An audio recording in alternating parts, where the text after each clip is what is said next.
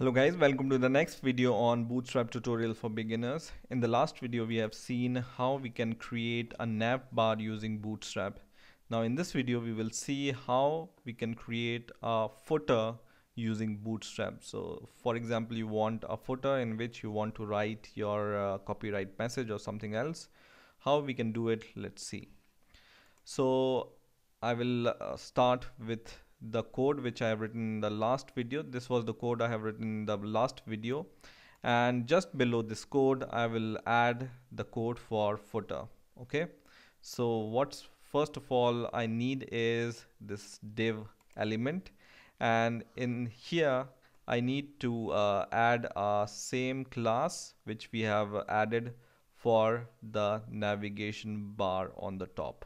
Okay, so I will copy this class from here and paste it here, and this class is navbar minus default navbar minus fixed minus top. But because it's our fixed footer, we want to make this top as bottom, so it will be fixed at the bottom of your web page. Okay, so bottom. Okay, and let's see, instead of default we want this time inverse. So let's save our page and let's see how our footer looks like. So I will refresh the page, and now we can see this footer here in the black. Right now, as we know, we need to add once again this div element, and this time we will add the class called container,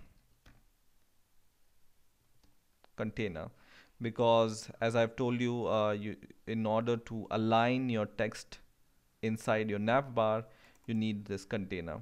And now suppose we want to add a paragraph here, so just add a paragraph tag, and in here you can write your copyright message, for example copyright, and your website name, for example programming knowledge. Okay, and for example you want to write the year, and just save it and then refresh your page, and you will be able to see this black message here, but it's not fully aligned, right? So for that, what we are going to do is we will add one more div element here, so div, and we will add a class called navbar text pull left.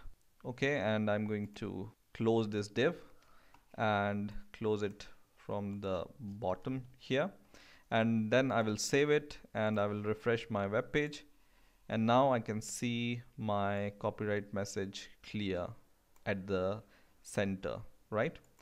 So in this way you can add a footer to your web page using Bootstrap. I hope you have enjoyed this video. Please rate, comment and subscribe, and bye for now.